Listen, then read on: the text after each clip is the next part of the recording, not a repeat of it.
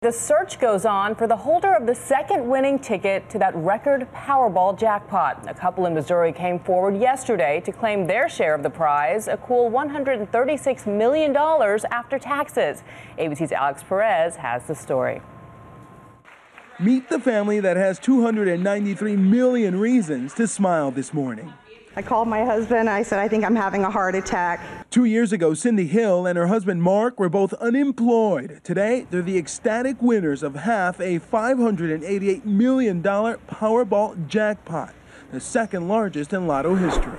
We're still stunned by what's happened. It's surreal. The Hills accepted their giant check Friday with their 3 sons and adopted 6-year-old daughter Jaden at the same high school in Dearborn, Missouri, where the couple first met nearly 4 decades ago.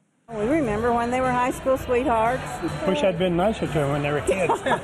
The winning numbers selected by Quick Pick Wednesday night.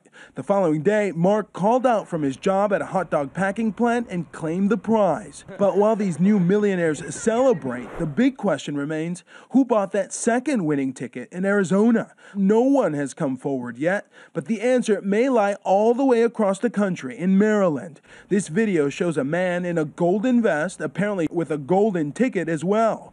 The clerk and customer say the ticket did have the winning numbers and that it was from Arizona, but the guy bolted before he can make sure.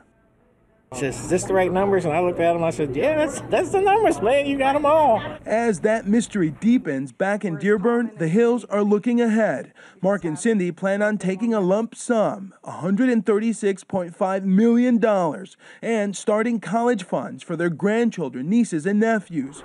But little Jaden has something else in mind. Jaden, what did you want for Christmas? Pony. For Good Morning America, Alex Perez, ABC News, Dearborn, Missouri.